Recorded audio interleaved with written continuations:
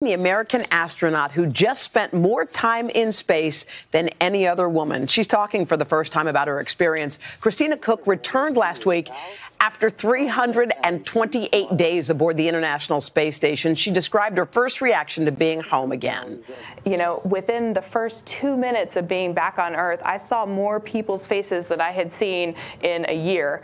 So that was really exciting, and it's just fun to interact with people again. She needs people. Koch's advice for others: do what scares you and go after things that seem like they are out of reach. She's done that. Yeah, no what would your first meal be when you came back from 328 days in space? Steak and my mom's mac and cheese. Your mom's mac and cheese? Yeah, I do fried chicken and mashed potatoes. Pizza. Big bowl of ice cream.